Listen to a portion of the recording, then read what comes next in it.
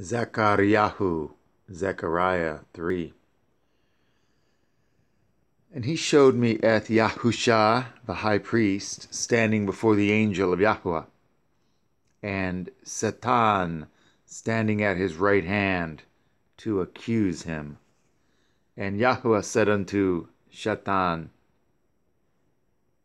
Yahuwah rebuke you, O Satan, even Yahuwah that has chosen Yerushalayim rebuke you. Is not this a brand plucked out of the fire? Now Yahushua was clothed with filthy garments, and stood before the angel. And he answered and spoke unto those that stood before him, saying, Take away the filthy garments from him.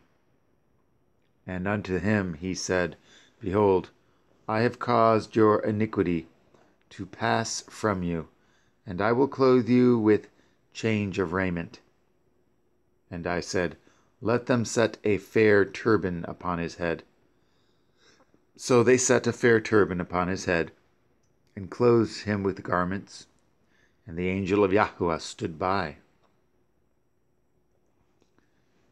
And the angel of Yahuwah protested unto Yahushua, saying, Thus says Yahuwah Sevaoth, if you will walk in my ways, and if you will guard at my watch, then you shall also judge at my house, and shall also guard at my courts, and I will give you places to walk among these that stand by. Hear now, O Yahushua, the high priest, you and your fellows that sit before you, for they are men wondered at. For behold, I will bring forth at my servant the branch.